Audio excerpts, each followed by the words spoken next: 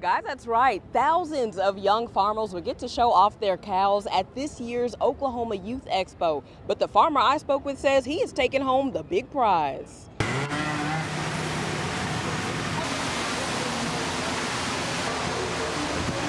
All across Oklahoma will show off their calves for thousands of people. This year's livestock show with the Oklahoma Youth Expo will let young farmers show off their cattle, and one judge will go around choosing the best based off appearance. 11-year-old Weston that we spoke with from the Tulsa area drove miles away to the Oklahoma State Fair to show off Pearl and Coconut.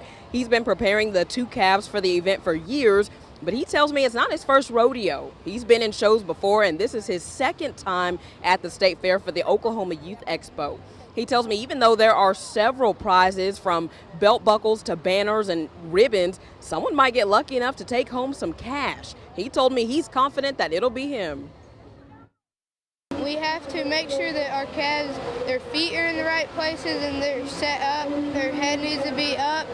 Their feet need to be in certain places, and then you want to just give the judge a good view of your calf, and if he walks around, you want to move out of the way for him to see your calf and stuff.